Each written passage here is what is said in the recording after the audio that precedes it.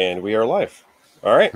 So, episode 18, I have Justin Julander of Australian Addiction, Reptiles, and a ton of other stuff, which I tried to list out in the Facebook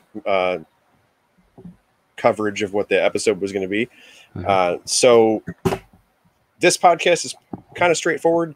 It's me trying to let folks know more about people who are involved in the lizard side of herpeticulture and how they are involved. You are involved in a bunch of facets of herpeticulture, but especially Complete Knob-Tailed.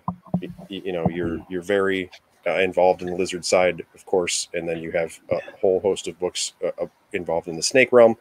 So just kind of let folks know, what's Australian Addiction about, and what is your angle into herpeticulture, obviously with books and all sorts of things. So yeah. Who are you and what do you do? Yeah, so Justin Julander from Australian Addiction Reptiles is yet. So I'm from Utah. So I live in northern Utah, almost to the border of Idaho. So it gets fairly cold in the winter, but we've found ways to keep the reptiles warm and toasty during the winter. But it also helps to cycle them and stuff like that. So it's a good place to live, and we're pretty close to all the cool national parks and stuff in Utah. So I really enjoy living here. It's a good place to live. So Australian Addiction Reptiles, I founded that in 1997. And as you can tell, I like Australian reptiles. And around that time, I figured out, hey, you can breed these things, and so I kind of made a little side business out of it. I'd always wanted to go into herpeticulture from a little kid up, and thought that, or herpetology, I wanted to be a herpetologist. But when the time came to start grad school and things like that, it was actually my now wife started asking questions about how I was going to support a family on a herpetologist salary and what kind of jobs were out there. And I'm thinking, I'm not sure. I just always, yep. And so, and I kind of thought a little bit more about it and thought, well, maybe I want to keep this as a hobby that, I can be passionate about and excited about, but it doesn't turn into a job or work. I don't have to feed my family based on if I'm selling reptiles or not. So I kind of made that choice, and, it's been a good one in some ways, but in other ways I'm thinking, man, maybe I should have done that. Maybe that would have been a good path to go on. And I see, my friends working in the zoo industry, and it looks like a lot of fun work, but at the same time, it's like, well, my salary is a little higher, and I can have a little more freedom to do different things. And so, I went into biology, into virology. So I study viruses, mostly human disease causing viruses, and look for ways to prevent or treat those infections. And so that's kind of my day job.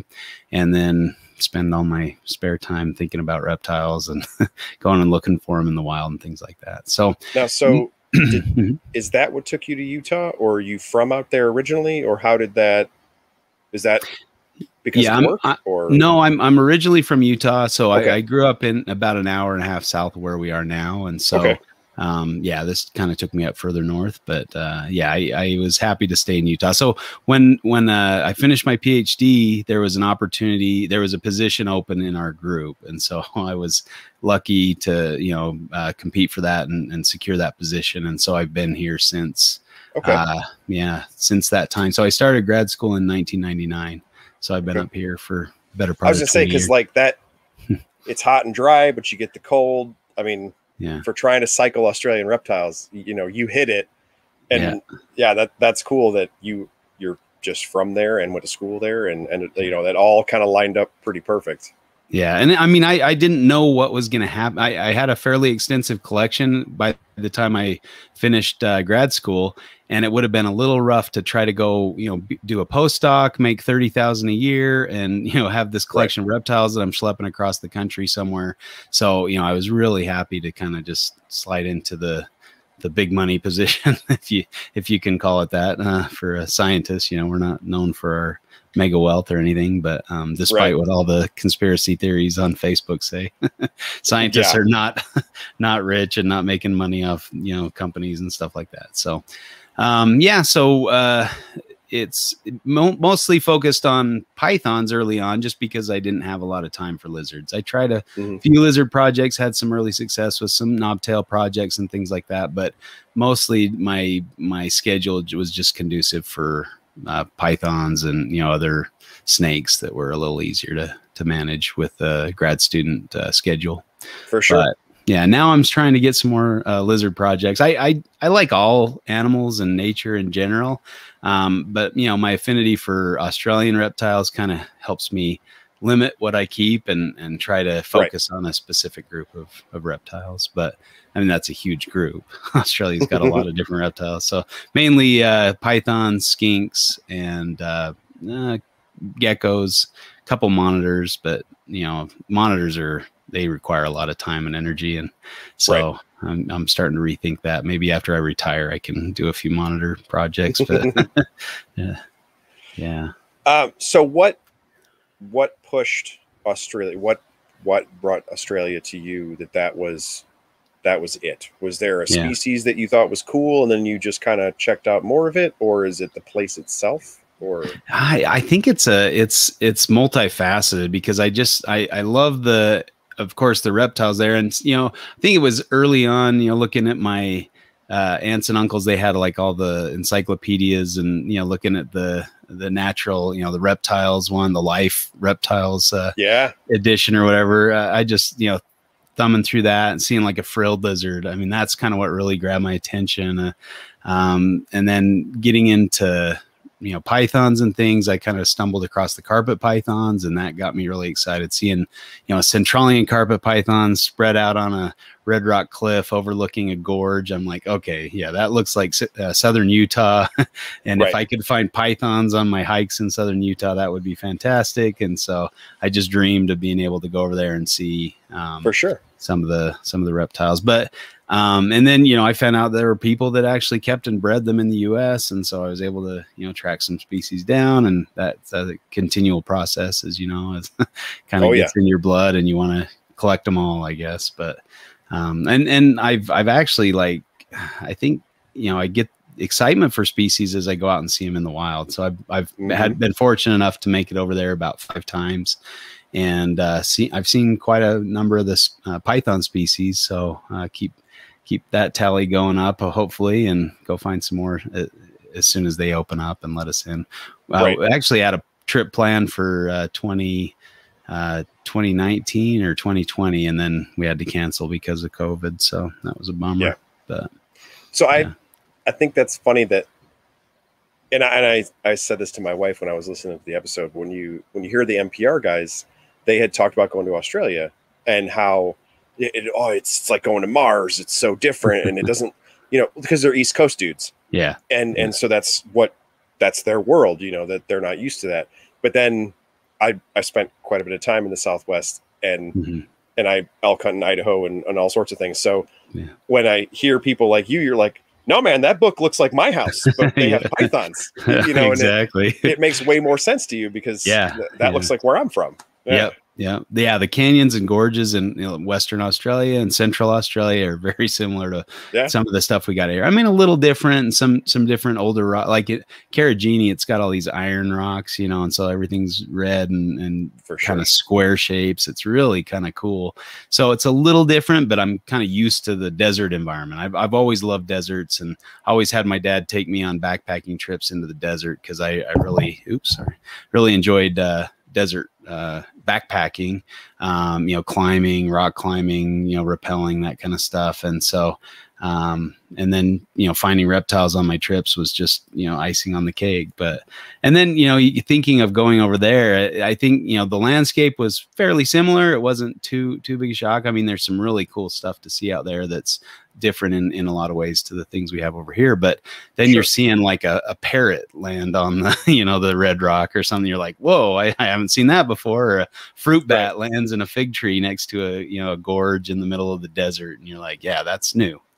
I haven't seen that before. So that was, you know, that's really fun to see different parts of the world. I enjoy travel in general. You know, my job takes me to a lot of different places. So I've been fortunate enough to visit, you know, Southeast Asia, in Singapore, and down awesome. over in Europe quite a bit, Spain and Portugal and Germany and some other places. So it's, it's been nice to be able to travel to different places in the world, see different cultures, see different wildlife and nature. And yeah, For sure. so I really love to travel. So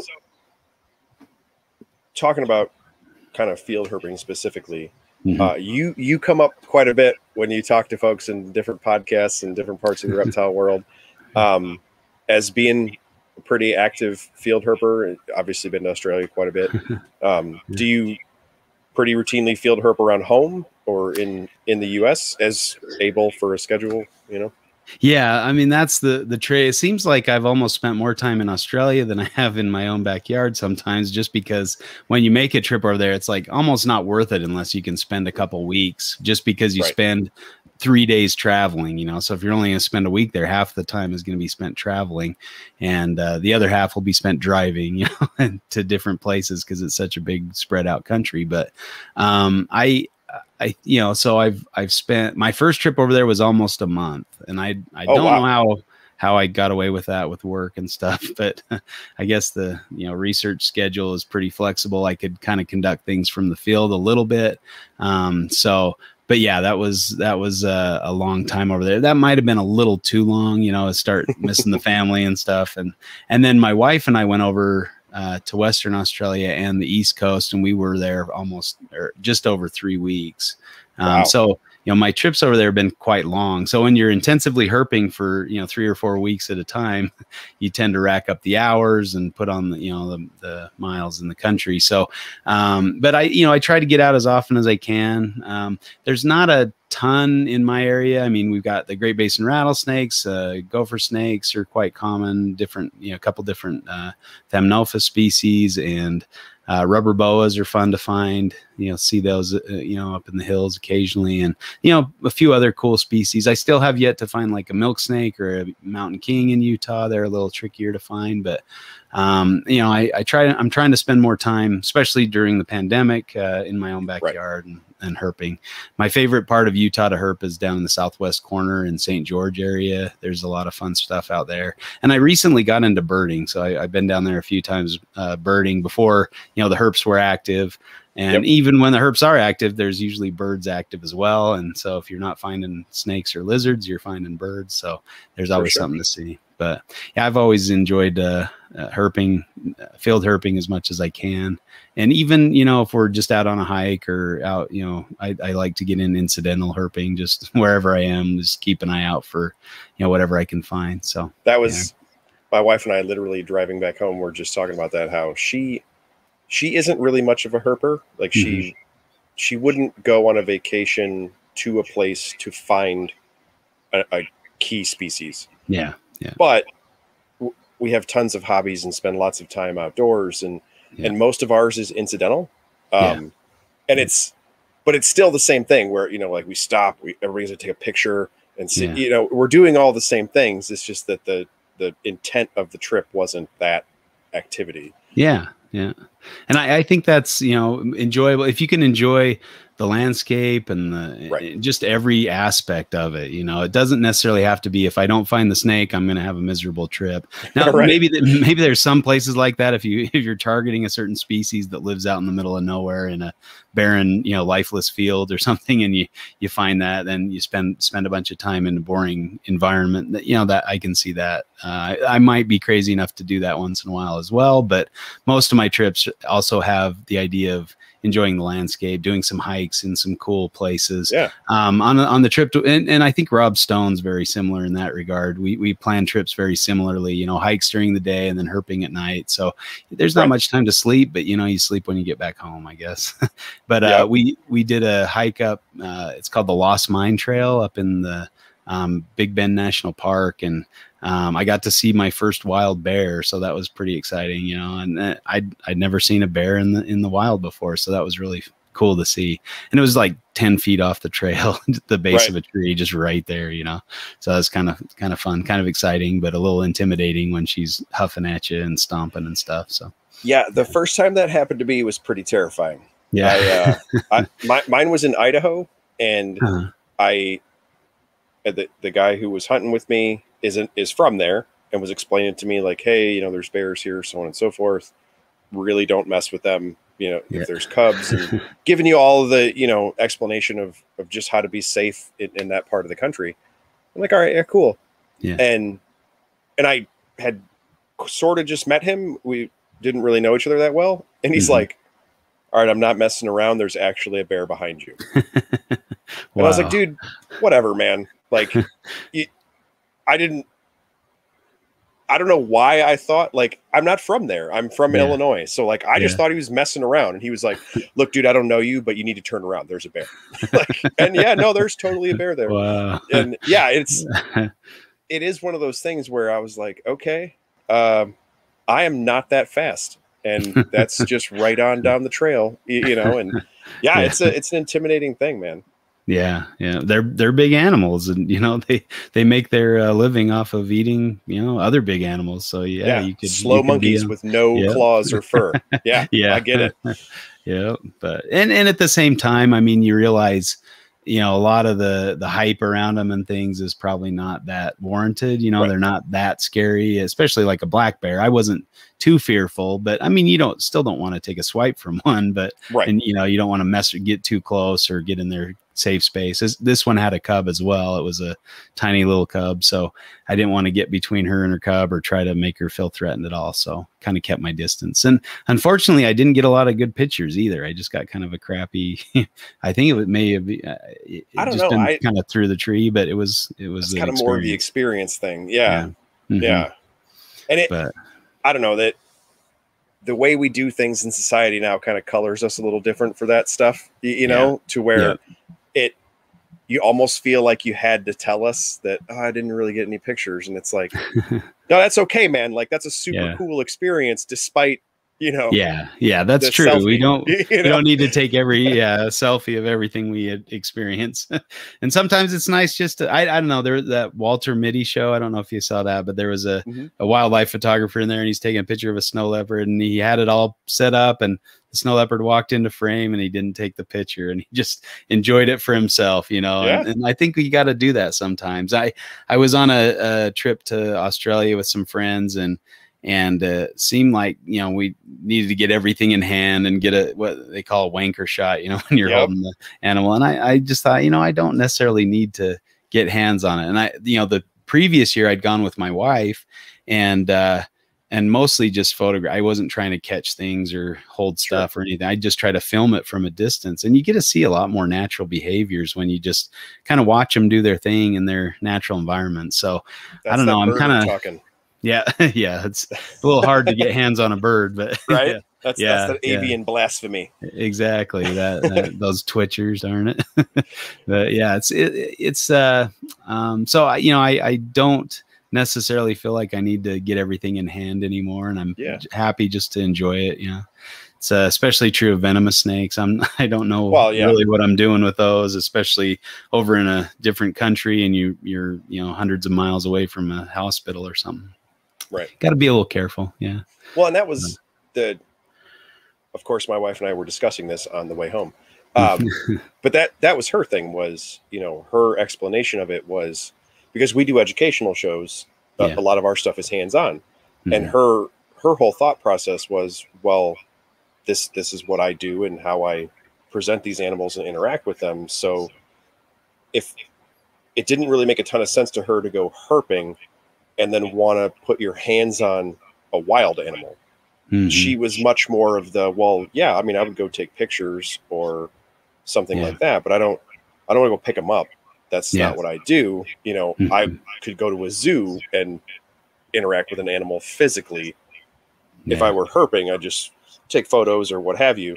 And that was what I was trying to explain to her. You know, that's much more birders and folks like that that's the goal, is to see it and see what it's doing, you know, wherever it is in that part of the world. And then, of course, especially Australia and different places where a ton of the stuff there you really shouldn't put your hands on because they're very, very dangerous.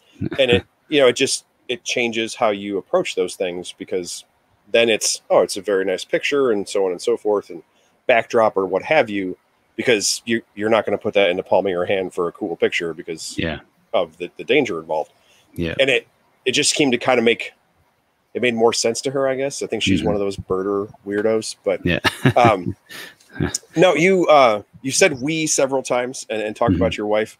Does the family come with you, or is it more of like a vacation thing and then the herping is incidental, or how does that work? A lot of those have been non-volunteer missions going out and looking for reptiles, but you know, I think the kids get excited about it. So I have 5 kids. My son's the oldest and then 4 daughters, and actually my youngest was really excited about going herping recently, and she's gotten into helping me in the reptile room and stuff. So she's given me an excuse to get out and go herping. So awesome. Trying to find, you know, ways to take her out and let her find some stuff. So that's been fun. She got to hold the big old gopher snake the other night when we were out herping in, you know, down a few hours south.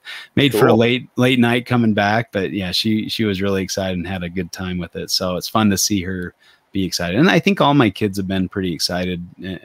They're always, you know, begging to go help me at the reptile shows we usually go out, you know, road cruising or something at nights if we're in an area where we could find something fun. So they've been on a lot of late night drives and the long routes, you know, to our destinations so we can herp along the way.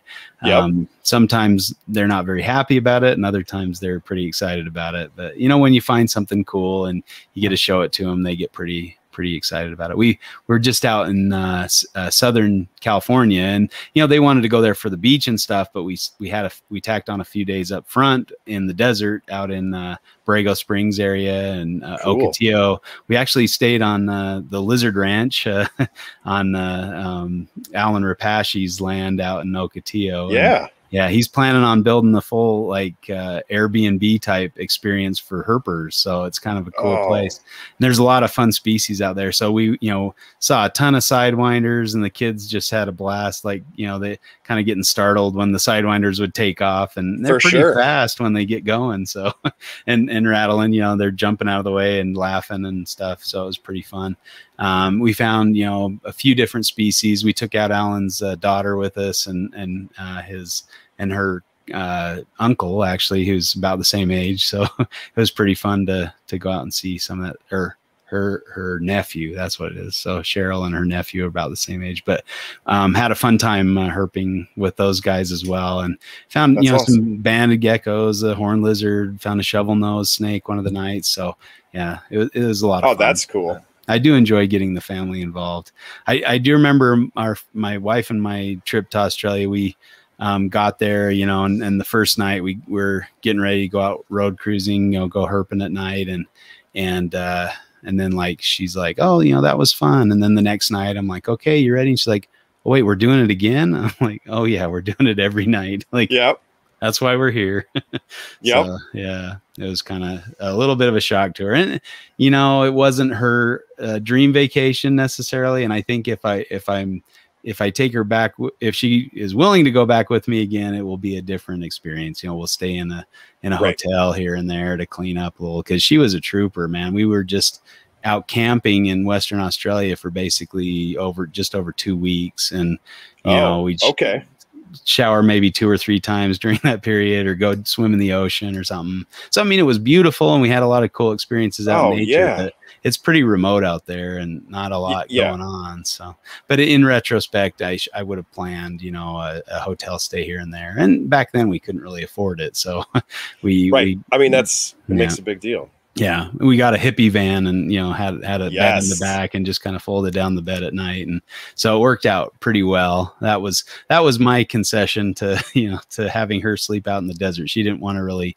tent it, and that was my plan, was to sleep in a tent. And so she's like, how about we do this? I'm like, okay, it's not as expensive as hotel rooms, and so we can make that happen. But yeah. So awesome. I really enjoy herping with the family.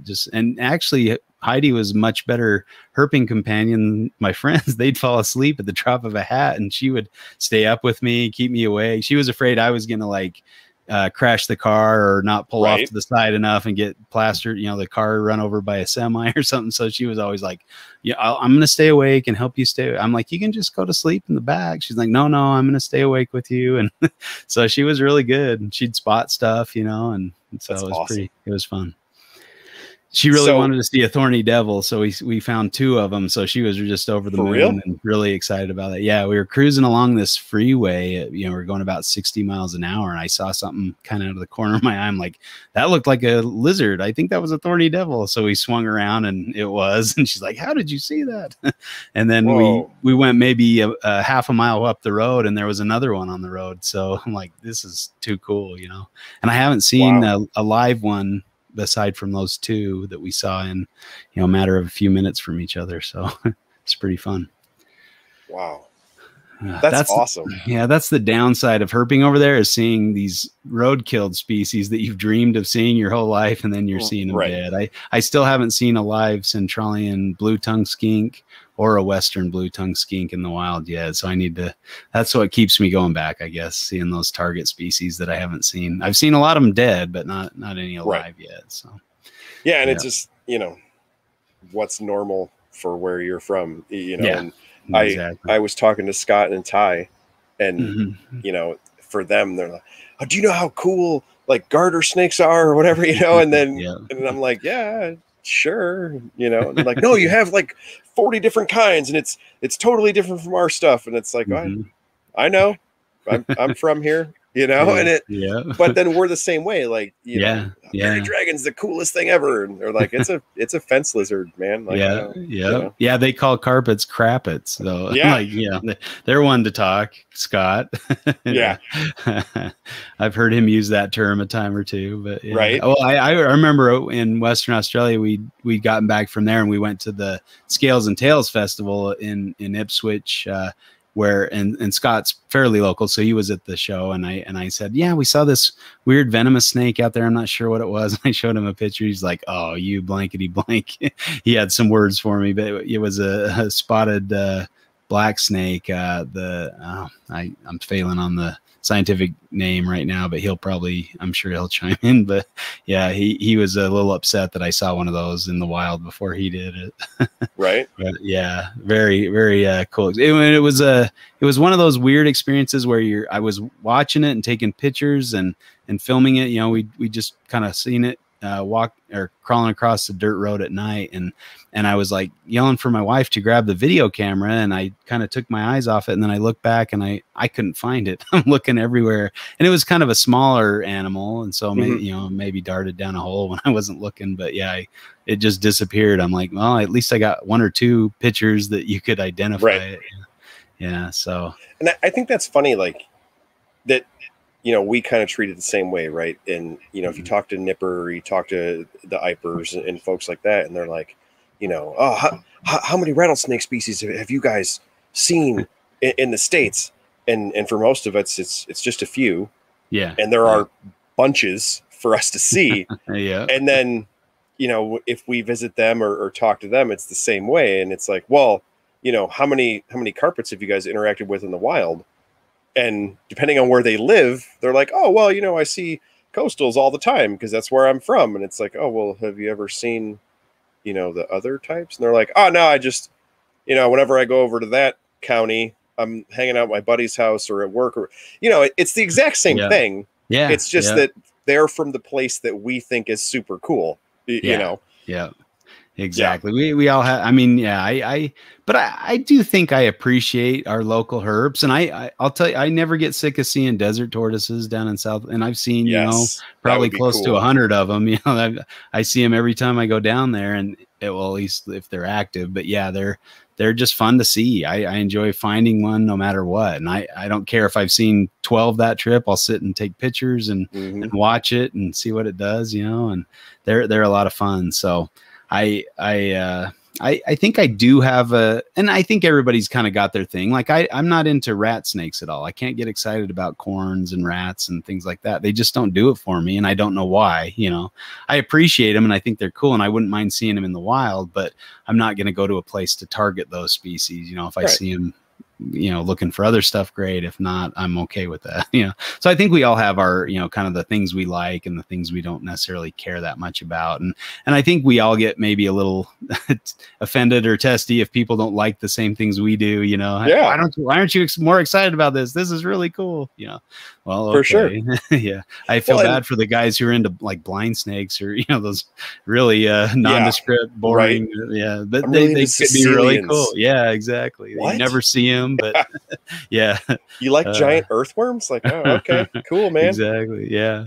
And I think there's value to all animals. And like I said, I get excited about seeing just about anything. A cool bug or a spider or something, is just as fun as seeing a big mammal or a bird. But some get me a little more excited than others. And, sure. Reptiles definitely fall into that, and especially Australian, pythons. And there's a lot of makes sense though, that the place that, I mean, it's in the name, right? Like the part of the world that interests you the most.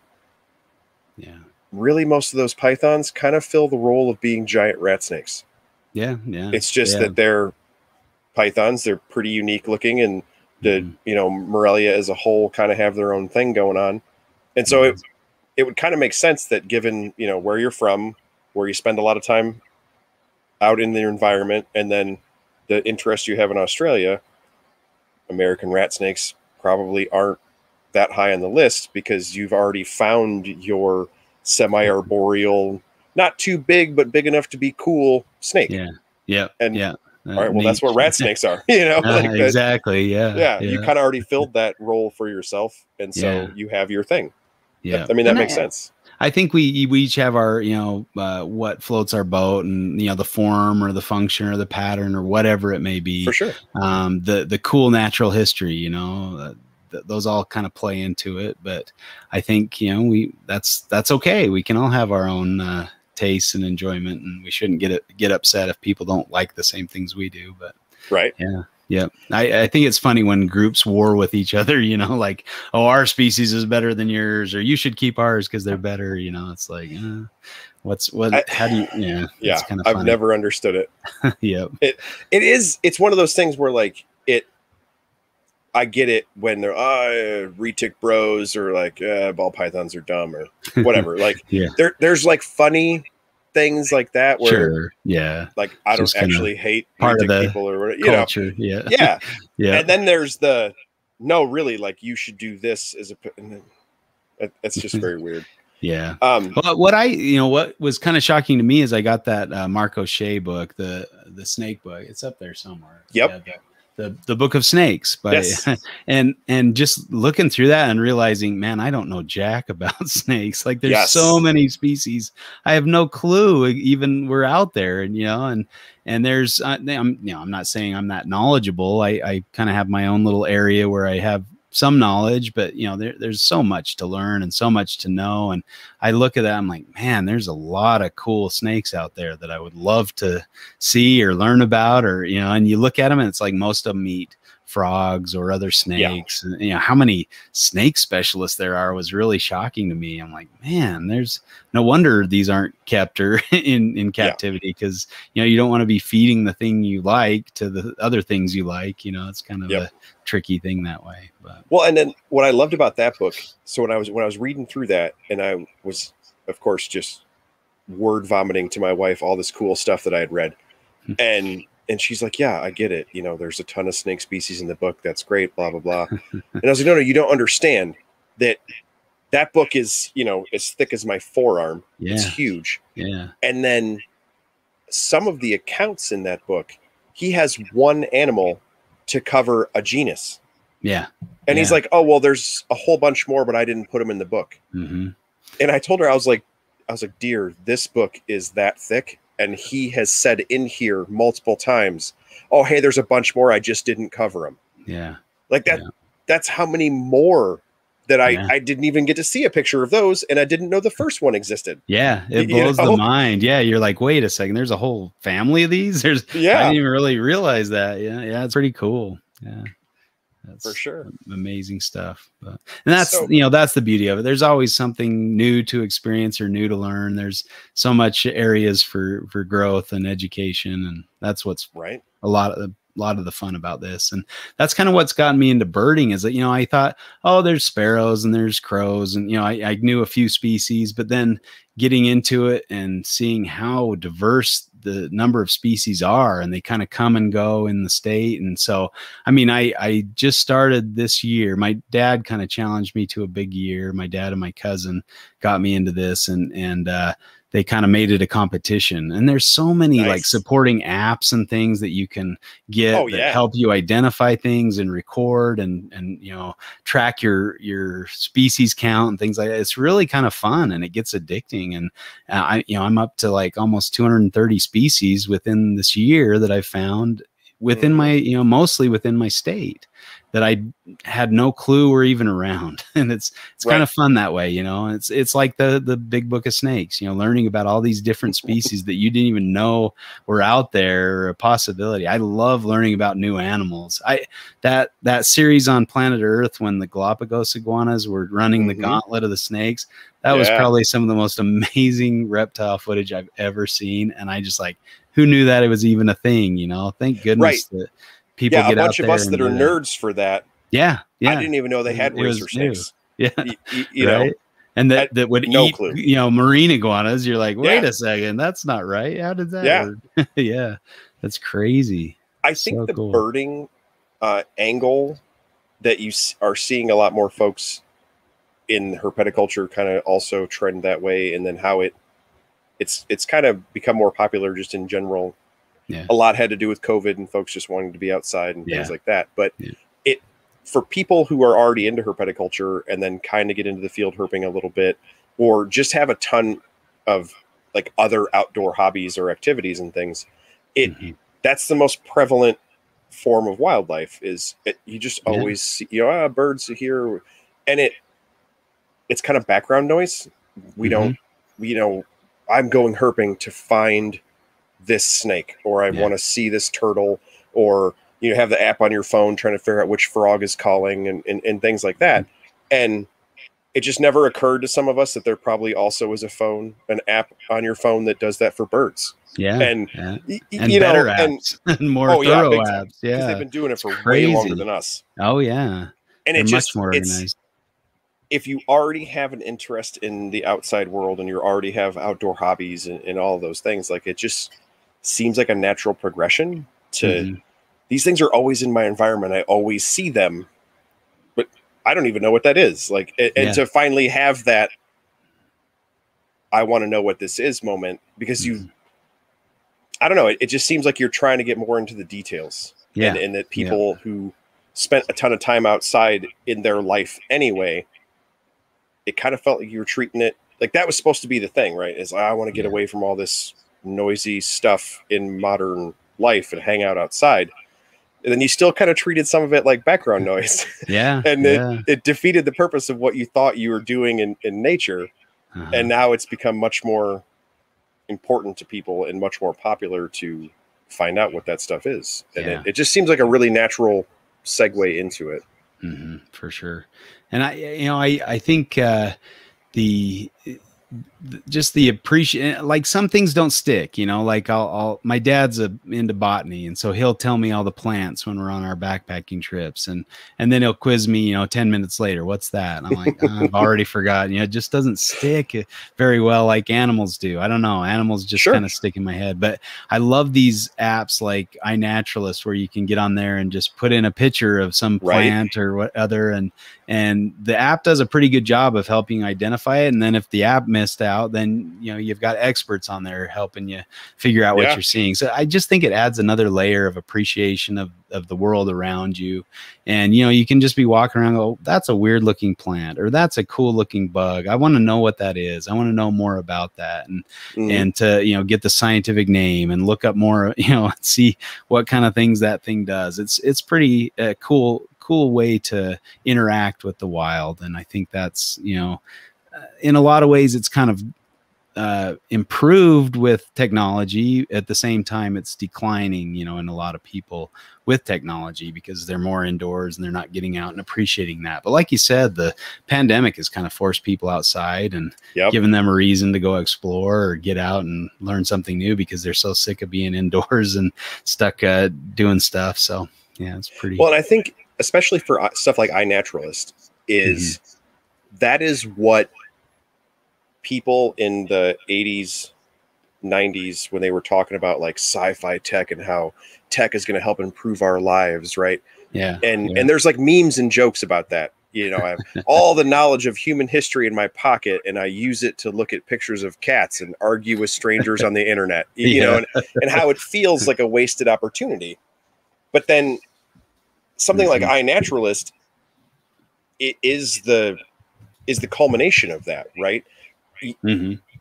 Is I'm curious about some part of the natural world. Yeah. Cool. That's great. Then you might not have been able to act on it because you couldn't take a picture of the plant and then go look it up at the library, or you didn't have a way to act on the fact that you were curious about that part of the world. And now you have an app that's cool. I want to know. Yeah, it took a lot more effort to research things and figure out what things were. Yeah, but we take it for granted. Resource is one. Yeah, it's one of those things where we do take it for granted a little bit now, but just the fact that exists is people like kind of make fun of the current generation of kids, right? Oh, you just Google anything, you know, and that feels like something where it's kind of like not fair that I didn't have it when I was growing up, you know?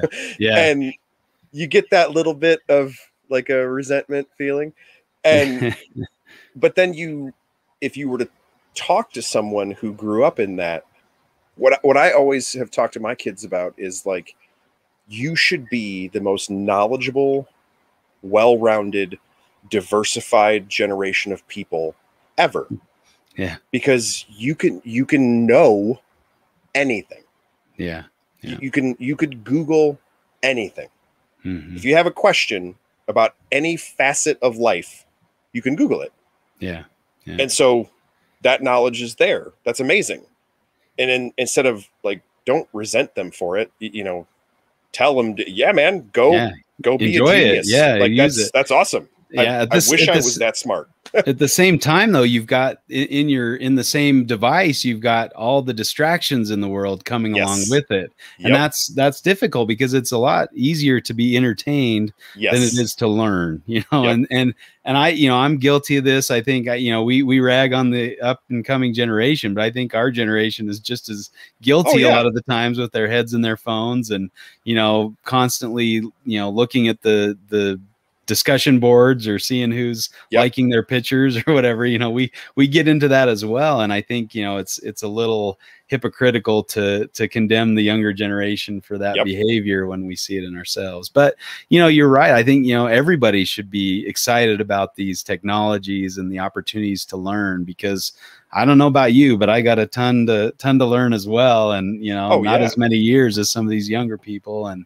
my brain's a little mushier than theirs too. So. Right. Well, but that's what I love about stuff like iNaturalist and things like that, where, you know, you end up becoming the reptile guy in your group of friends who aren't into that, you know, and there's whole jokes about that on the internet. Like you get a Facebook message from somebody you haven't seen in years. And it's like, what snake question do you have? You know, like that's true. Why you're messaging me, you know, either it's somebody had a baby, somebody passed away, or you found a snake in your backyard. Which, you know, and, but now it's, man, I don't know everything in Mark O'Shea's book. I have no idea, but we could reverse image search it and probably find out what that weird bug is, you know, or whatever it is. Like that's incredible. Yeah. And a lot of that stuff, like even the experts don't really know, you know, they've only found one or two specimens. And so, you know, and you think, man, there's just so much to learn and so much to do. And it's what's sad is, you know, there's not a lot of funding for that, you know, the researchers out there. But I do think that's an opportunity for us, you know, to study things in our own backyard and to make inroads and discoveries and things where people that have to rely on funding to do those studies don't have that luxury sometimes. And if we're out there anyway looking at them, we had some of the East Coast guys out here for a herp trip, and I was lucky enough to tag along. So Rob Christian from Nerd, he was out here and taking pictures and like measuring temperatures and logging, you know, all this information. I'm like, oh, you know, you got to write an article. Are you going to write something? Oh, no, I'm just doing it because I'm curious. I'm like, well, don't you think somebody else is curious about that too? You know, right. As long as you're writing it down, write a little article, put that data out there for other people to enjoy. You know, it's interesting information. If somebody else is, you know, keeping a desert tortoise or a rattlesnake or something, that might come in handy to have the actual temperatures when they were active, you know, what kind of temperatures they're out in and what kind of conditions they're in and where they're found. And you know, those kind of things are useful for people. When that information, especially if it's put out electronically, right, as opposed to paper, it's forever. Yeah. And it's searchable, you know, which is such a key thing. Is people might not have access to, you know, whatever magazine or what have you that maybe you wrote something for, and if it goes digital and goes online, it is, you know, kind of a byproduct of society that we were just talking about. Most people can Google it. Most people can look it up, you know, and it just makes that information available to so many more people that probably have a lot of the same interests as you and may never go where a desert tortoise lives. Yeah, and you're putting it in terms that they can understand and they can appreciate. And I'm a big proponent of that. Even if it's not, you know, published in a scientific journal or something, just put it on your webpage or put it on a discussion board or put it somewhere where people can look at it and save it and, you know, download it and save it for future reference or whatever. I mean, that's useful regardless of how wide your audience is or how professionally done it is and how anecdotal it is. It doesn't matter, you know, just get the information out there. And I'm guilty of that too. I'm not putting all that I should probably be doing the same thing he is, you know, taking my temperature gun and my UVometer or whatever and recording these data for, I could be better at that too, you know, and I don't have much of an excuse. I'm a scientist. I should be doing that stuff. Yeah. So you do, though, share quite a bit of information with folks because you are an author as well. So you have shared a great deal of information with a lot of people. So talk to folks about your books because they are awesome. And I have several of them and I'm very excited about that. Well, thank you. Yeah, that's nice of you to say. I just, you know, I'll admit it, I'm standing on the shoulders of giants because what we're doing is taking, you know, all the published information, any kind of reports or anecdotes or whatever about the different species. And, you know, it's usually species I'm interested in herpetoculture. And so I'm like, you know, I want to keep those. So I start researching them and I write down what I'm researching and then it eventually just kind of becomes a book sometimes. And so that's been part of the motivation is for me to learn about them. And then as a research professor at a university, I have access to not only my library, but, you know, in the age of digital technology, I can get articles from any other library around the world through my library. And so I have access to all these publications. And so another factor of my day job is that I write publications. I've authored over 70 scientific publications in virology and, you know, a couple in herpetology as well, and herpetoculture as well. And so I've got that experience reading those papers and trying, you know, some I don't understand very well, you know, and it takes me a few times reading them, especially taxonomy. That stuff's just mumbo jumbo, but I try my best to understand what the papers, you know, what the findings are and how to interpret that or put that in easily understandable terms.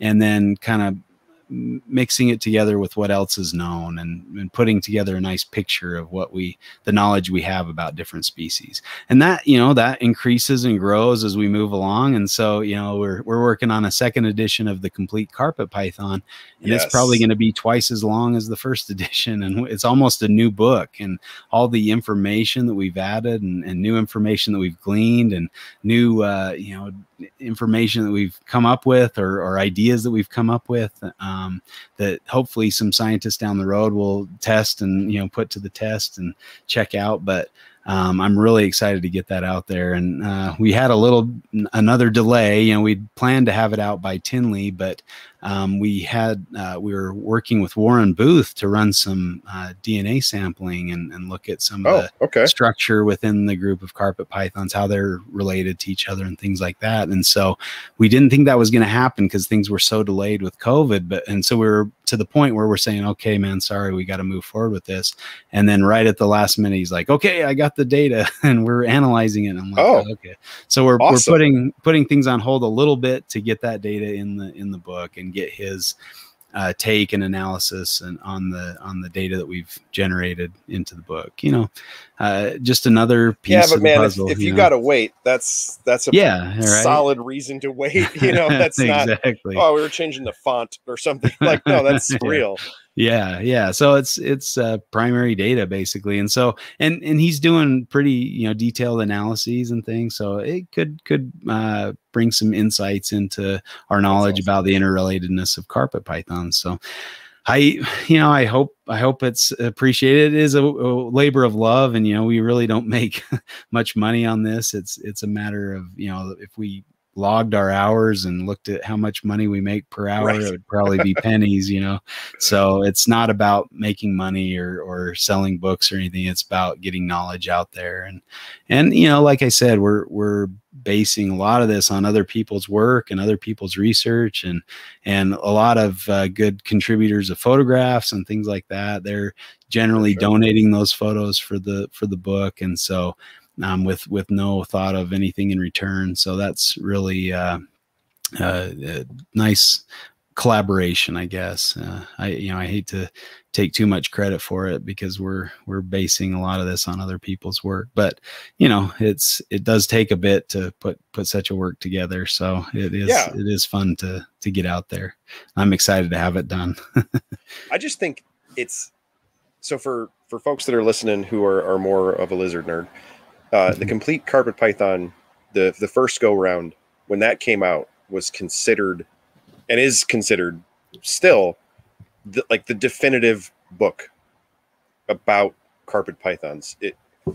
The way that folks in herpetoculture talk about it is like, this is it. It was the work.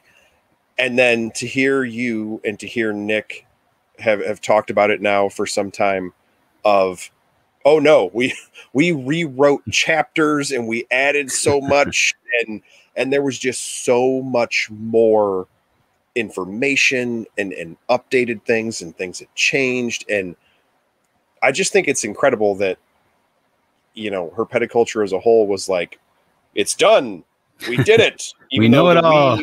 We wasn't us, but we did it, and then for you guys who were actually doing it, came around for the second time, you're like, no, man, that's not even close. We're doing more, and significantly more. To hear you and Nick talk about it over the last couple months it's a lot, a great deal of work, a great deal of information. Things have been rewritten and so on and so forth. And I just we don't know a lot of stuff about reptiles. And it feels like we know a lot about reptiles. And then when you start to get into it, we don't. And that's awesome. I think that's really cool because there's just so much more to do. Like there's so much work to be done that you random person herpetoculture, just pick one of those facets and start going, because there's a whole lot of work to do. So there will always be something for you to endeavor toward.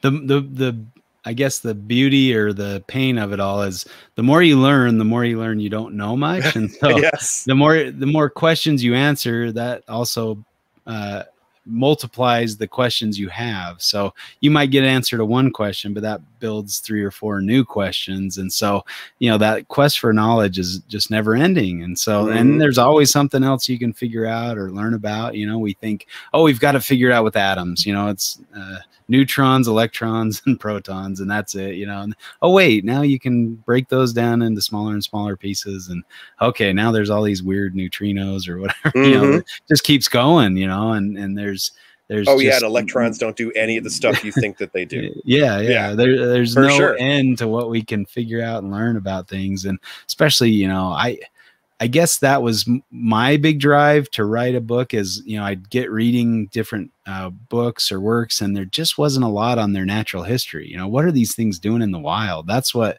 really fascinates me and interests me, and was my main focus in these books, was trying to, put that information out there and put that together.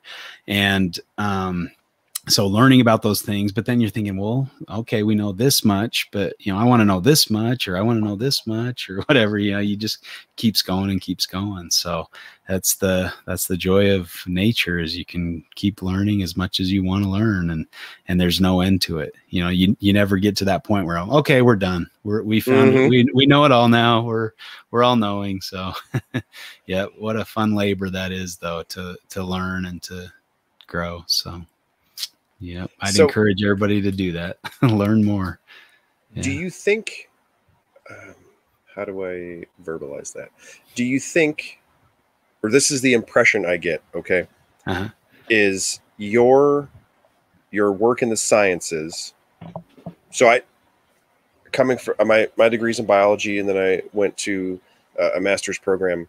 And when I was in my master's program,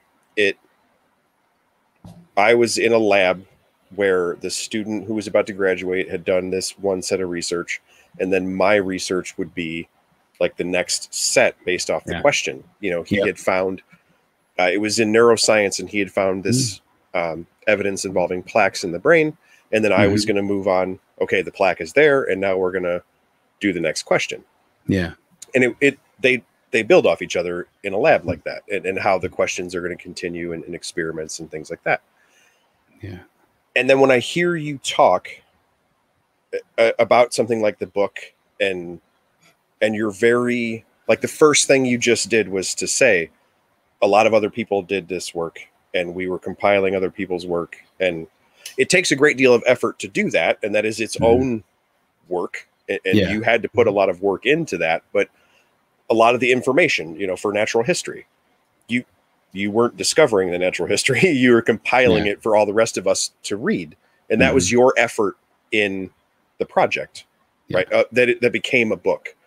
And then maybe you did your own research, or now you're working with Warren and doing research, and those are new things. But a big portion of the book itself is probably a compilation of things that were known separately throughout history and herpetoculture. And now you and Nick and you all put it together, and now goobers like us can read it. And do you think that because you are in a career field and you work in that way, and that kind of colors it a little bit, and that I don't know, it just seems like the way that you talk about it, I would have already assumed that you probably have worked in a lab or a working group the way that I did when I was in school. Yeah. Because that's how it was approached. Like I went to my professor, and he was like, oh, well, this is my student so-and-so, and he's working on this. And now you're going to come in, and here's the next step. And our lab is going to do this. You two are just doing these jobs. And then we'll give you a degree at the end of it if you're good. And like, and it's a cumulative process over time, and it really is almost never done. That some other student farther on down, they'll just keep doing portions of the question as they go. Yeah, the guy in the office next to mine, I think he's 80, in his late 80s, and he's still working, and because because they keep giving him grants. You know, he's like, I Yeah. can't stop. I'm like, well, there's a way to not apply for those grants. You don't have to apply. You can just Right. retire and enjoy your, I don't think he enjoys spending time with his wife or something because he's there on, you know, campus all the time. But anyway, he's, you know, an authority and he's doing good work. And so they keep funding him. And, you know, that's kind of how it goes sometimes. But yeah, there's no end to it. You can just keep looking down the same, you know, going down the same avenue and finding new and, you know, interesting things, and especially in areas we just don't understand a lot, like neurology. You know, that's a really big area and got a lot of potential to discover new things. And so I think it's the same with the natural world, you know, and yeah, I you know, when you get into your graduate degree or something, you go, okay, what I need to learn, this is kind of my area, you know, so now I'm going to learn all I can about what's been discovered so far in that area. And so you get into literature and you start making summary, you know, papers, and, you know, and your thesis or your dissertation has, you know, that first chapter is your data dump, you know, all the things that have been discovered in that topic and that area. And you kind of have to know those things. That's the basis of your knowledge, you know? And so that's kind of what we're doing. We're doing a summary, you know, we're doing what's known in these, with these animals, and then maybe adding a couple ideas to that. You know, I had couple epiphanies doing this book and thinking, wait a second, this relates to this, which maybe is the reason for this, you know? And so I've got some kind of novel thoughts and ideas out there. At least I think they're novel. So I'm excited for some feedback on some of these ideas that I've had while writing the book and putting this together. And I don't want to put out any spoilers, so you know, you'll have to wait till the book comes out, but trying to figure out what, you know, how these things are working together and how things are, why they are, and how they got to be that way. And so that's kind of been fun, you know, to have those ideas and say, hey, wait, this fits with this. And wow, look at that. That fits almost too perfectly together, you know. Well, that makes sense because of this aspect of their natural history, you know. So it's really exciting to not only compile all the information, but kind of take the next step or formulate new hypotheses or, you know, information. Now it's hard to get over there and research them because, you know, you got to go to Australia and you have a limited amount of time when you're over there. And so, you know, I'm not a herpetologist, so, you know, that makes it a little difficult, and I'd probably be better suited, you know, studying something in my own backyard. And so I think that is definitely an opportunity. It's, you know, the grass is always greener on the other side of the fence, but at the same time, you know, we need to enjoy the green grass we're growing here and appreciate, you know, what we've got, and maybe help, you know, discover new things. I'm looking forward to retirement when I can just go, you know, up the canyon every morning and watch a Great Basin rattlesnake, you know, and just follow it around and take notes and, you know, publish information. That would be kind of a fun way to do that. And you know, there's people, I remember going with Frank Reedy's. He did that with Gila monsters. He's down in Tucson, and he would just go out in the desert. And I mean, he had a whole collection of monitors and was very busy. And so when I went out to visit him, I went out to look at his monitors and see how he was keeping those and see if I could replicate his success and things like that. But then he's like, well, let's go out to my field site, you know, and my dad was with me. And so he blindfolded me and my dad and took us to his secret, you know, research spot where he was following Gila monsters around. He's like, oh, look under that rock. And you'd look under this, you know, in this rock crack, and there'd be 2 Gila monsters next to you. We saw like 5 Gila monsters in one day. And this was in February, you know, it was pretty crazy. They're just, he knew where they lived and what they did and when they came out. And so, and it was really kind of a cool thing and not only that, but there were, you know, he showed us like Western diamondbacks mating and, you know, a lyre snake and, you know, different places. He just kind of knew where things were. And because he's out there every day, just walking around, looking and observing and monitoring things, you know. So I think that's, we've got lots of opportunities to do citizen science and add to the knowledge, you know, that people have. We can make observations that maybe have never been made before. You know, that's kind of fun to think about. I just am talking to my wife that because we do the educational shows, most of it is much lower level than that, right? We're talking to elementary school children and so on and so forth. But we actually have been interacting with adults and doing different events quite a bit more recently. And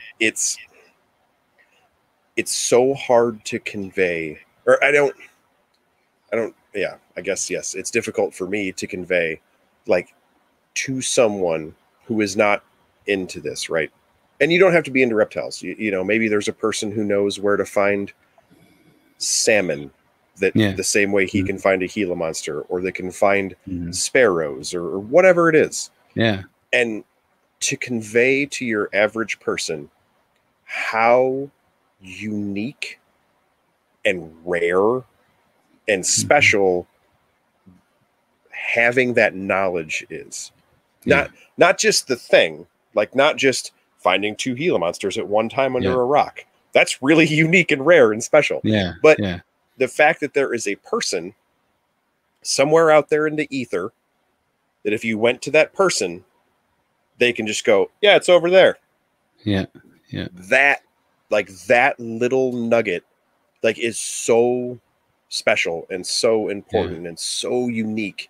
And there are probably thousands of hours of that person's life behind that. And it's just so hard to convey to people.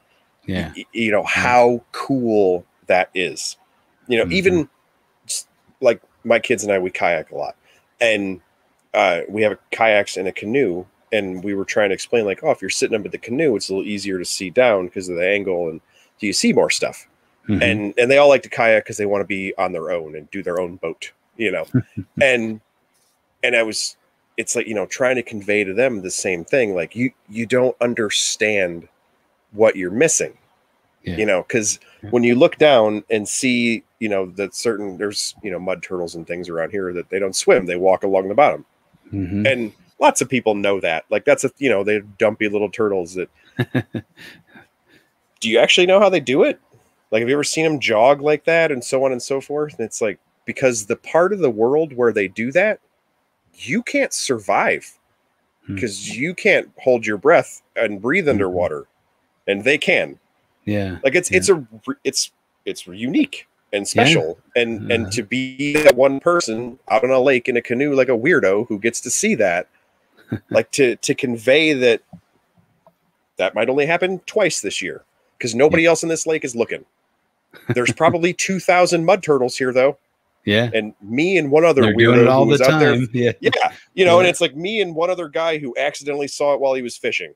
Are the people that saw it this year. Well, I remember when I was, you know, younger, I think I was still in high school. And there was a herpetologist at the University of Utah, which was about an hour south of where I grew up. And so I wanted to go talk to this herpetologist and kind of find out maybe I could get into his lab or, you know, do my herpetology degree at the U of U. And so I went and visited him, and he was really gracious, kind of showed me around his lab, and he told me some stories that I've just never forgotten that just stuck in my head, and I thought was the coolest thing ever. And I'm like, that is the coolest job ever. But he was researching these turtles, and he'd heard, you know, he was a turtle expert, and he had heard these rumors of a turtle in Australia that was found in this one area, and nobody had ever really seen it. And so he's like, he kind of staked out the area where the locals had told, yeah, there's turtles there, and you know, you just don't see them. And he sat and watched the water for hours and didn't see a thing. And then he saw one surface, you know, and he's like, oh, you know, and so they went searching the pond for these turtles, and he's like, how are you never seeing these things? You know, how are they never coming up for a breath? And so he saw one down, and he was swimming down, and so he swam and was able to grab it. And he, you know, he was almost running out of oxygen. You know, he had to go back up for air, and this thing had grabbed a root and was holding on to the root system. And so he's about ready to run out of air and have to let go of the turtle and just try again later or something. And he looks down, and all of a sudden the cloaca of the turtle's tail opens up, and he sees these gill filaments inside, and he's like, oh, that's new. That's something. And he's like, okay, I'm not letting go, you know? Yeah, exactly. That's how they're staying there. So he, kind of wrestled it and barely got up to the surface with this turtle, and before he expired, and he showed me, the turtle that was in a tank in his lab. Yeah. He's like, this is one of them, and like, whoa, just mind blowing that you can go out and discover some crazy new thing in the 90s. That was, that wasn't too long, and maybe he discovered it before that, but I learned about that in the 90s, and just fascinating information, so there's lots of things that we just don't know, and cool discoveries waiting to be made. And if you're not out looking, or you're not out appreciating what's in your backyard, you're probably going to miss those things. Sure. Well, look, even in our country, the sirens that they recently discovered, they're fairly big and leopard spotted, and it was published and accepted as a species, and so on and so forth.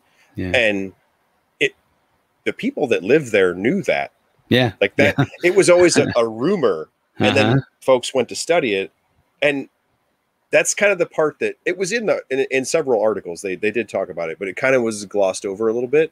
Was by what they meant when they said we went there and studied it, was they just went where those things lived and asked the people who lived there where they were at, and they're like, oh yeah, in Jim's pond or whatever, wherever it was. Like they knew. They were like, yeah, they're huge and they have spots. You guys have never seen those? And they were like, no, this is a new thing. And they're like, it's not new to us. And there's like the Aboriginals, or the Native Americans, or whatever, they probably knew about it for hundreds of years before that. The weird turtle hole. Yeah, exactly. Okay. We were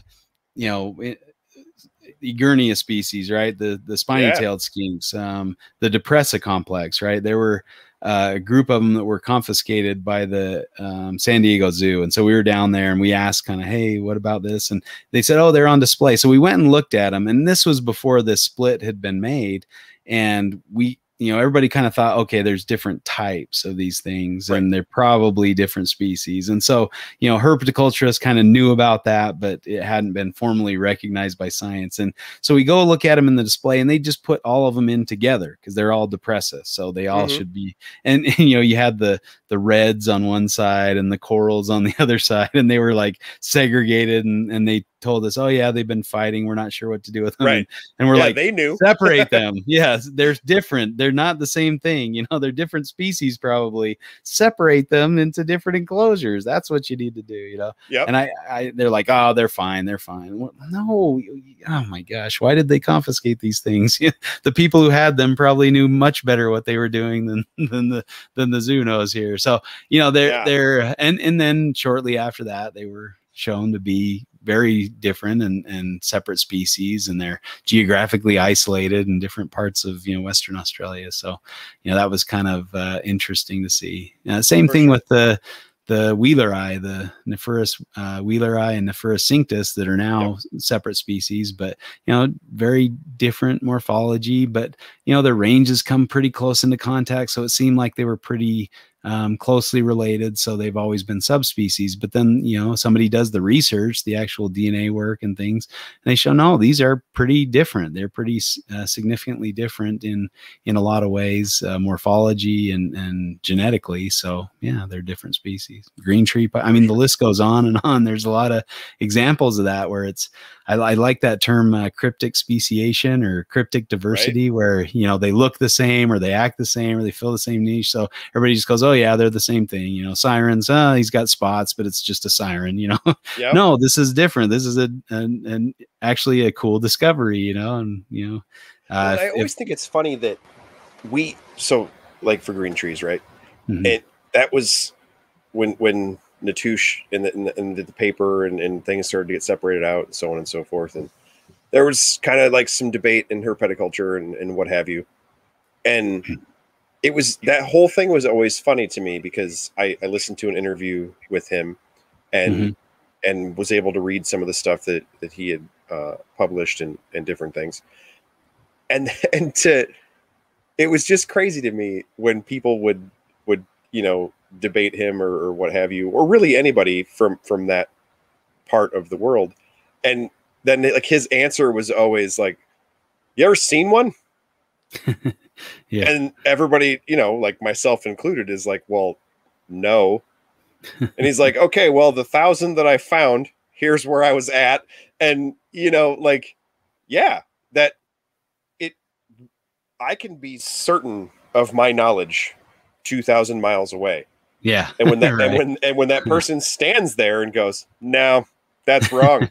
Yeah.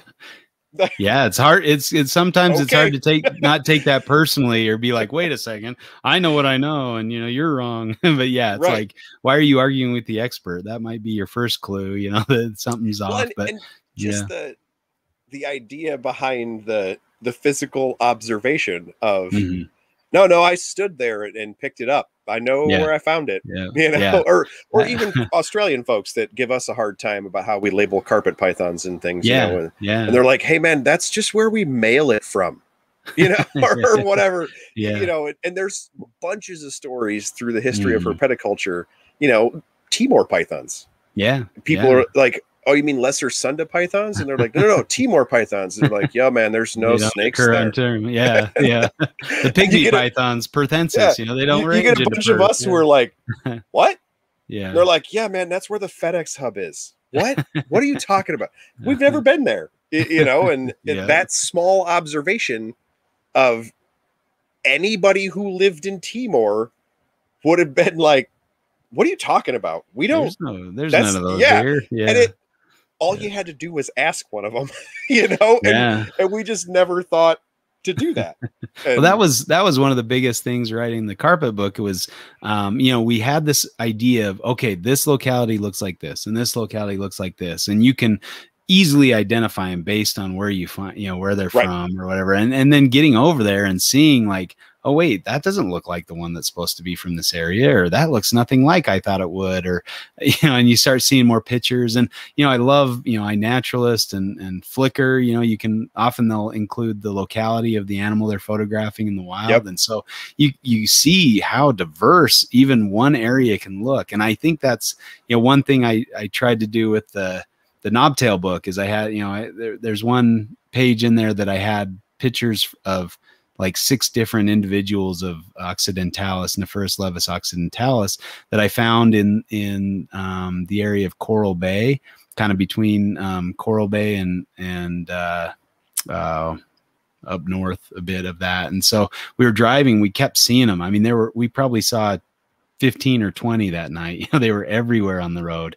And it wow, was almost to the point like, oh, it's just another knobtail. I'm like, wait, what am I saying? Of course I'm going to stop and look at, it's a yeah, knobtail, you know, I don't care how many I've seen. And so, but you know, we have those 6 different, and they have 6 different looks, you know, they look very unique and different in yeah, colors and patterns. And so, you know, there's quite a diversity of different places, you know, and even within the same locality. And there's also, you know, with green trees, you think, okay, the ones with the blue, you know, diamonds are from this area, and the ones with the white spots down their vertebrae are this area. But you can find those pattern elements all the way through New right, Guinea and Australia. You know, there's a mix, and yeah, you might see one type more prevalently in an area, but you get those looks all across the range. And so, you know, to say this is how it is, you know, that dogma that we try to establish, because we like to label things, we like things orderly, you know, and once that gets thrown out the window, you're like, oh, what am I left with? There's no firm ground. You know, it could look like anything.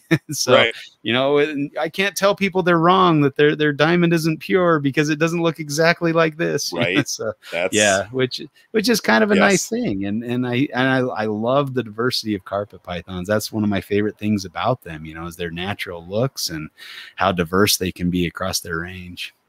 Yeah, for sure.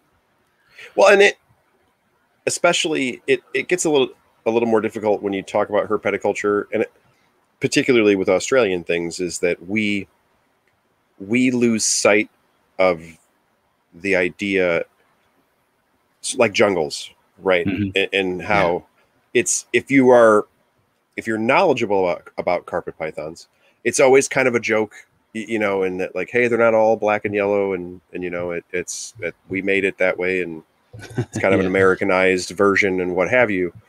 And I don't think it occurs. Well, it might a little bit, because we we do kind of talk about it when you listen to MPR and folks like that, but it kind of permeates herpeticulture, right? Of, yeah, hey, they don't all look like that. And it's like, well, they all do here, you know, and it just gets so rooted that it's hard to break that when I can't give you, like, in your hands, give you an example and help you understand, you know, because I can't get them. Well, you know, that was one of the goals of the book, is to give that photographic, you know, diversity and show this is the looks you see even in the same small area. You know, you can see all these different types. Julander jungles, everybody thinks, oh, black and white, you know, they're black and white. No, there's all sorts of, you know, different appearances. The black and white is probably the most popular, or the one that's most desired right now, but that's not the only look you find there. And so, yeah, that's I'm sure that goes with all sorts of different species. And, you know, there's some that are pretty, you know, they're across the board. They look the same. If you've seen one X, you've seen them all, kind of thing. But with carpets and different, you know, species of gecko and things, they can run the range of different appearances, which, you know, I think adds a nice layer to it. Why do you want everything to look exactly the same? Yeah, I mean, that's what started to make them and continues to make them so popular. I mean, is that you can, if you are a Morelia nerd, you can have a really diverse collection of snakes that is maybe not diverse in care, not as diverse, I suppose, and while still has sizes and colors and pattern and diversity in ways that you can appreciate visually, and still kind of keep a pretty nominal setup of how things are kept alive, you know? There's just so many cool things out there to learn and to discover and to, you know, for sure. I just love learning new things or things that I didn't know before. That always just gets me really excited about this. I think if that stopped, you know, the excitement or the interest would probably slow down as well, you know, but there's always something new. So it always stays interesting and exciting. Yeah. I mean, that's herpeticulture in a nutshell, right? There's just so much that, you know, you're never done. For sure. So we are cruising toward an hour and 20. Oh, wow. Yeah, right? Yeah. So we even talked about lizards yet? we kind of steered all over the place, to be honest.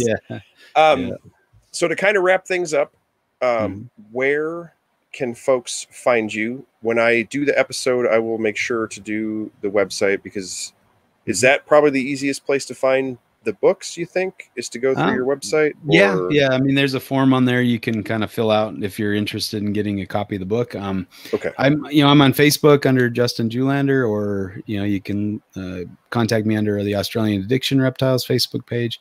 My website, australianaddiction.com.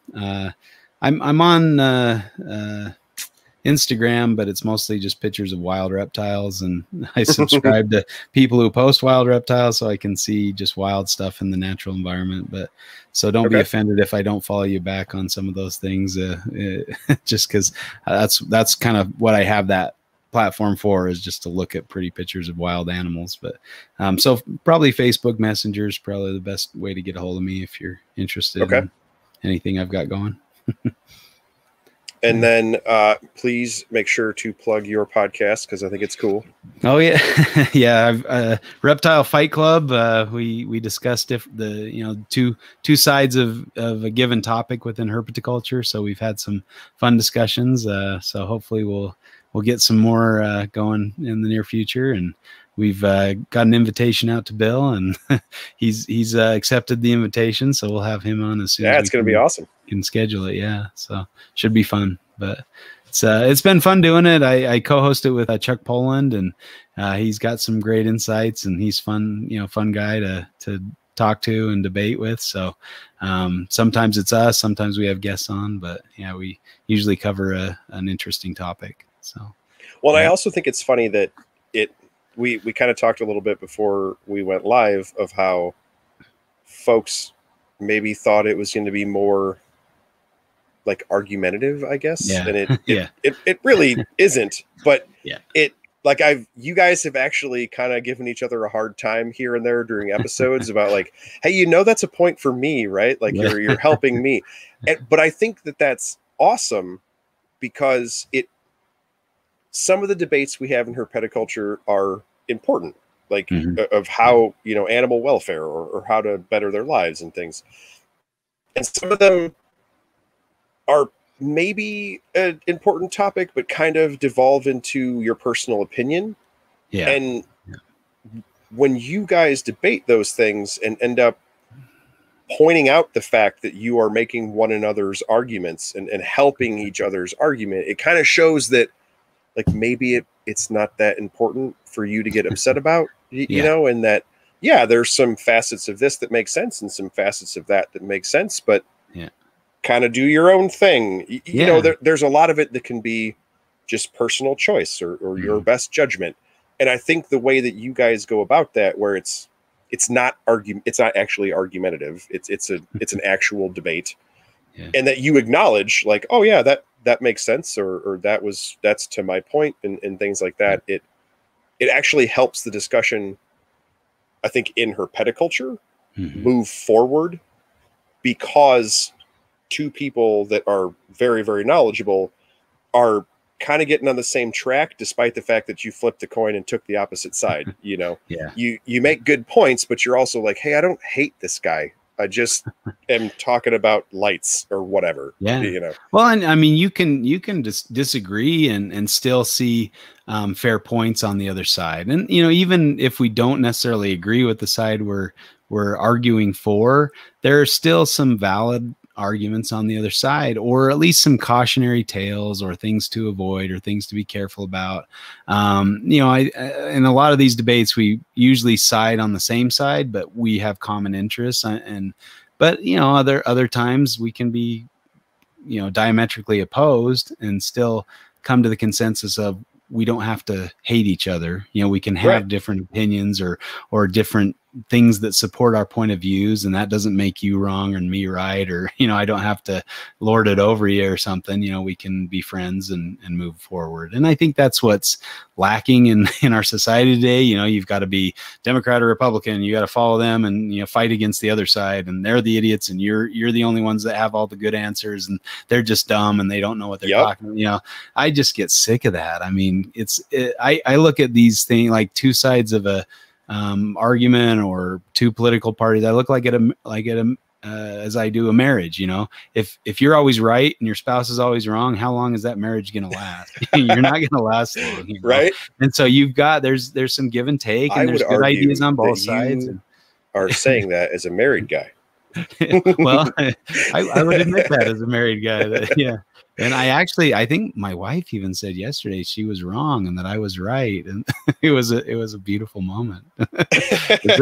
You got to appreciate those wins when you have them. But I think that's the same thing. We've got to not be so dogmatic in our stances. We need to appreciate the other side and to see what the other side is even offering, because most times we have it. Oh, we've got it all figured out. I know I'm right and my side is the right side, and everybody else that opposes us or disagrees with us is just dumb or uneducated or whatever. And that's not necessarily the case. They might have a great reason why they oppose what you're looking at or the way you see things. And if you don't listen to them, you just remain ignorant. You just remain in this little echo chamber, that just says, yeah, you're right, you're a good guy. You don't have to worry about anything else. And I think that's dangerous. That's what leads us to and I think bad times. It helps that the two of you are so experienced and so knowledgeable, because that both sides, and because I've listened to every episode except the one that just came out because I have a commute tomorrow. So both sides are well articulated. And so even if I didn't agree with one of them, it's well thought out. And even though like you guys are kind of stuck on the fly, like you get stuck, on the spot, you articulated well enough that anybody who's listening should hopefully be able to go, oh, that's why they said that. Or, oh, that's why they like tubs. That's why they like naturalistic. That's why they like whatever light or what have you. And I don't like that. I don't like that light. I don't like that tub or whatever your thought process was when you listened. The counterpoint was always articulated well enough that I think that will help a lot of people. And even if you don't necessarily change their opinion, of just like broadening a perspective, is have something explained well enough. You know, not screamed at them, not blasted on a Facebook post, of explained in a well thought out manner, and then fleshed out in this discussion of the episode. And I don't know, I think that's going to help a lot of people to better absorb that information. Right, or at least I hope it does. I'm glad you see it that way, because that's what we were shooting for. That's really encouraging. We'll keep it up, because that's the idea. And just getting the two sides to every coin out there and have people make their own decisions. We're not trying to force you into anything or make you believe one way or another. We want you to do what's best for the animals, and what's best for our society. As herpetoculturalists, we want to keep doing this, and so help people see what the other side is, and appreciate that for what it's worth, and then decide what you want to do. So thanks for the kind words and understanding what we're doing. I really enjoy it, and so hopefully more folks will find out about it. And I think it is a big deal also that you guys are with the MPR folks, and that it's going to help, that can only help broaden your audience. Definitely. I which mean, is fantastic. Eric and Owen have built and under intense work. I mean, it takes a lot to do this day, week in and week out, to put out an episode over 10 years now. I mean, it's crazy. So, or 11 or whatever they're on now, they just keep going, and that's a lot of work, and that's a lot of effort. And, they built kind of an empire, and now they're able to kind of pull others in and have us, have almost an automatic fan base, that goes along with what they've already done. So we're, again, standing on the shoulders of giants, and, trying to add some good content to help bolster what they're already doing. So fun stuff though. Awesome. All right, man. Well, that was episode 18. I really appreciate you coming on. Yeah, happy to be here. Thanks for having me, Bill. All right. Thanks. Bye. Okay, that was episode 18. That was awesome. I am going to put in the show notes the website for you guys to find out where you can find Justin's books. I have 3 of them. I wasn't able to get the Complete Carpet Python. It is very hard to find, but I encourage you guys to check all that out. His social media is full of tons of Australian reptiles, so if that's your jam, please follow him and check that out at your leisure. And it is always a funny thing, because I'm on the Herpeticulture Network, which you guys know, and he's on Morelia Python Radio Network. It's a really good podcast. I encourage you guys to give it a listen. Give it a follow. It is absolutely worth your time. So I will see you again in 2 weeks. Later.